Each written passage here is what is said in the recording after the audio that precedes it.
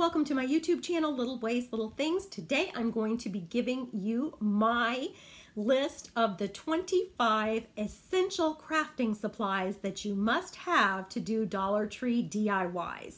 At least my opinion of those 25. Now 20 of them come from Dollar Tree, and if you're like me, you love to watch Dollar Tree DIYs on YouTube, and you get excited about a project and you run up to Dollar Tree and they just don't have every single thing that you need. They might be out of Mod Podge or something like that. So what you're gonna have to do is get pretty creative with buying things when you see them, and that's why I'm giving you this list. So I'm going to tell you about these products, and actually the first 5 products are usually always in stock, but the other ones are not. So you might want to get a box and keep these things in the box when you see them, so that when you want to do a project, you'll have them on hand. Like I said, the first 5 things are things that Dollar Tree keeps pretty regularly in stock. And the first one of those is foam core board. That's used a lot in projects for lots of different things. And I have never been to one of the Dollar Trees by me where they haven't had foam core board. So that's not something that I feel like I need to hoard or like stock up on, although I do usually keep one piece around for crafting emergencies. But other than that, I don't feel like I need to stock up on it or anything like that. Poster board is the number 2 thing. Usually the Dollar Trees all have that, at least white poster board. So I feel pretty confident that if I need a poster board, I can run up to Dollar Tree and get one. The next thing is some type of a sanding item. This is a sanding block. If they don't have these, they have pieces of sandpaper, so I don't need to stock up on that or keep a lot of packages of that around, because if I run out, I know I can run up and get another one. And the next thing is called lightweight spackling, and it's this.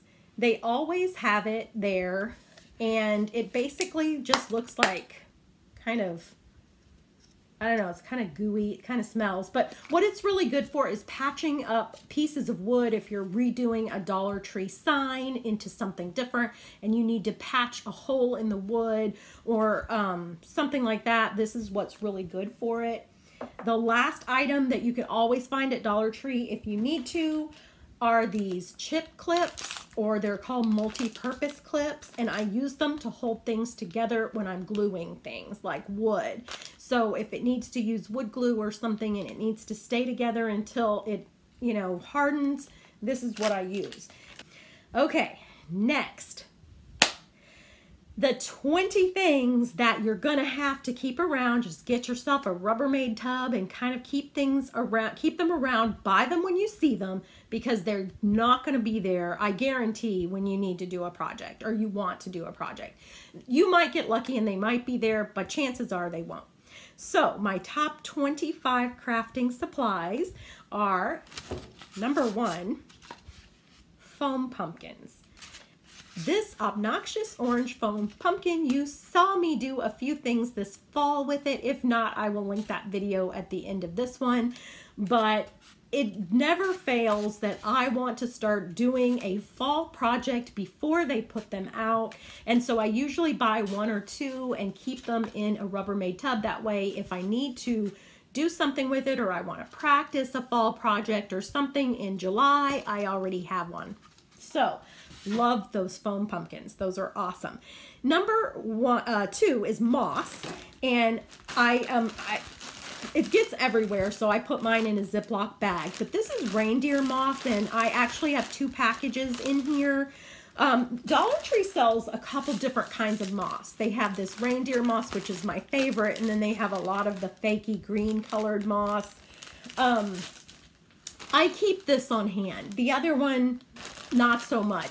But if they have this, I usually make sure I always have a bag or 2 inside of a Ziploc bag at home, because it never fails. If I want to use one or want to use it for a project, they're out of it or they don't have it. So if I have it at home, I don't need to worry about it. The next thing is a wreath form. I keep one of these on hand because, again, you never know in the middle of the night when you're watching a YouTube video when you may have to make a wreath. So, but not all the Dollar Trees keep them all the time. So I make sure that I always have a spare one in my tote just in case. The next thing is at Christmas time, and that is these fakey looking little Christmas trees. And I don't use these for trees. I use them for other types of projects. For example, I'm going to be making a door swag out of this one in an upcoming video, so watch out for that. But Dollar Tree, they don't always order this right at the beginning of the season. So right when you're trying to make things right after Halloween, they don't always have these out yet. So I usually keep 1 or 2 at the end of the year in my tote so that I always am ready to do Christmas project. Another thing is these green ties. Also keep these around. They're so good for filling up those Christmas trees, and they're also good for all kinds of things all year long. And I just always make sure I keep one, because one year none of the Dollar Trees around me got them until like right before Christmas. Well, that was a big chaotic mess for me because I had lots of projects planned with those. So those are important. All right, so the next thing, you're gonna think this is weird, but these glass candle holders, I know that you've seen people do all kinds of things with these on YouTube. And believe it or not, they can be painted. And if you watched my video back in the summer where I made a 3-tiered tray, I made them out of these. The problem is sometimes if you see a really fun video and it uses one of these, sometimes the Dollar Trees are out of them. And lately they've been really good about stocking them, but there was like a 3 or 4 month period one time where I looked and looked at every Dollar Tree and couldn't find them. You can add these to almost anything with E6000 glue and make it look so high end. So if you just take this little glass candle holder and you add this glass candle holder, I mean, you can see where already you have a really lovely piece, and you just glue them together. So there's thousands of things you can do with this, and I just make sure that I always have 1 or 2 of those on hand. Okay, the next thing. This is burlap ribbon, and this particular one has this lace going down the center, and I like to use this in the spring and summer. But for winter and fall, I like to use the one that doesn't have the lace. So another thing that they go in and out of really fast is Mod Podge. So I'm showing you these 2 Mod Podges because these are the ones that you find pretty often at the Dollar Trees. One is matte and one is gloss. The problem with Mod Podge is if you're a here and there crafter, it's great.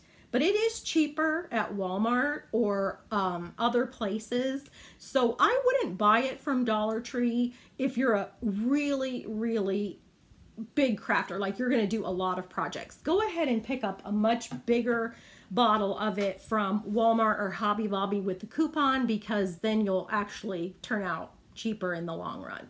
So next thing is Baker's twine. If you see this, they're carrying it a lot more steadily now, but this is so good for lots of projects. You see people use it all the time. I myself use it constantly. I'm always running out. So they have it in lots of different colors, so I kind of like to keep stocked up on Baker's twine.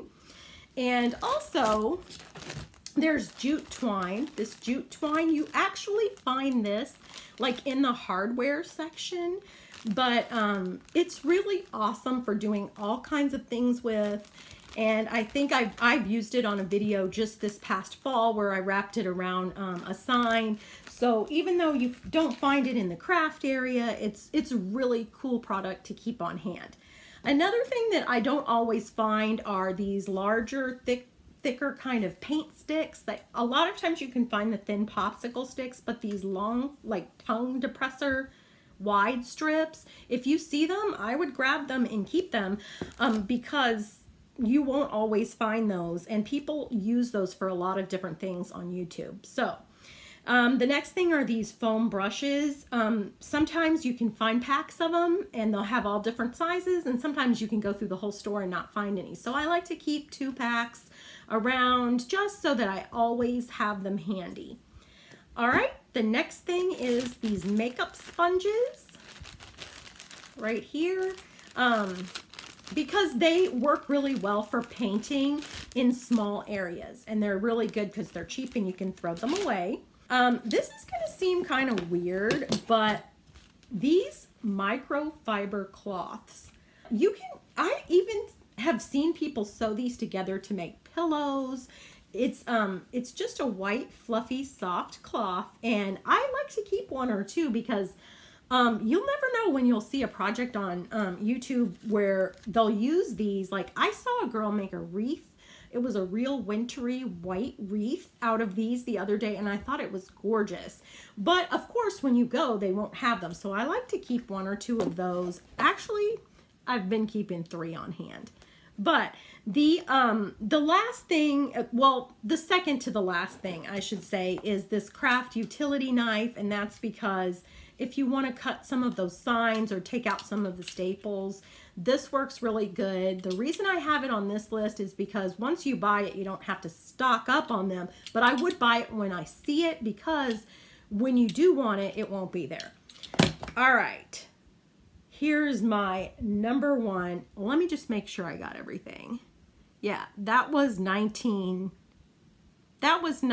products, but I have to tell you, my very favorite thing to stock up on, and I never pass them up, are these fairy lights. You've heard me talk about them on my channel before, and they come in silver, gold, and copper, and I absolutely love them. They take batteries, they last forever, and I put them everywhere for every holiday and every season. And these things do not stay in stock, at least in my Dollar Tree. So when I find them, I buy them. I have a little shoebox in my craft closet that says fairy lights, and there's always at least 5 or 6 of these, plus a few floating around in various projects. But I love these. I can't tell you enough that you should buy these and keep them on hand, because you will see a project you want to do and they won't be there. So, all right. So I wanted to tell you about 5 things that, oh, actually, I think there was one thing I left off, and that's Sharpies. You know, you have to have Sharpies for craft projects, and sometimes they don't have them at Dollar Tree. They'll have the cheapy kinds, but always make sure you stay stocked up on Sharpies from Dollar Tree, or you can get the bigger sets from Walmart. That might be cheaper, but that's a definite essential. So I have, let's see, 1, 2, 3, 4, 5 more things to talk about that do not come from Dollar Tree. So far, everything I've told you about has come from Dollar Tree, but there are 5 products that are must-haves for doing these Dollar Tree DIYs, and they're either not, like, it's not price effective to get them at Dollar Tree, or they just don't carry them. So the number one thing is the glue that I use for almost everything is either E6000 or a glue gun. So I always make sure that I have E6000 on hand. You can get that from Walmart, Home Depot, just about anywhere, but it works the best for adhering heavy duty stuff. Like if I'm making a 3-tiered tray, or gluing the candlestick to the, we talked about the candlestick to the candle. If I'm going to do something like that, I'm always going to use E6000. And then of course a glue gun for everything else, from paper to lightweight wood. It's just definitely a must-have. All right, so of course a good pair of scissors. Scrapbook paper from Hobby Lobby is very inexpensive. It comes in all different seasonal and just regular colors, patterns. It's gorgeous. I love to keep, well, let's just say I keep a lot around, but I would keep at least a pad of paper around if I were you. And something like the wood or the shiplap looking scrapbook paper that you can use for lots of different projects. Like I said, I keep it around by the bookshelf full. And the last thing, my must-have, most essential product for doing DIYs from Dollar Tree is Waverly Chalk paint. This one is plaster. You can see how well used it is. This one happens to be white. I'm also very fond of the pink one. I think it's called ballerina slipper. And then there's a gray one that is just, I love it. And there's also one green one.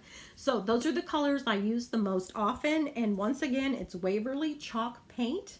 And it's an acrylic chalk paint. It comes from Walmart. And it is in the hobby section of Walmart, not in the paint section. It's in the hobby section, and I use it to paint everything. Comment down below if you think that I've left off something, or if there is a must-have craft essential from Dollar Tree that you think should be on this list.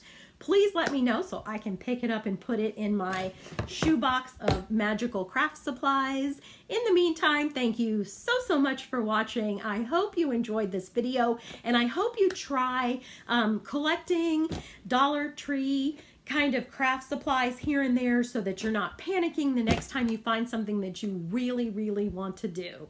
So if you're not already subscribed to my channel, please check out the other videos, hit the subscribe button and also the bell so that you can be notified the next time I upload a video, and give this video a big thumbs up.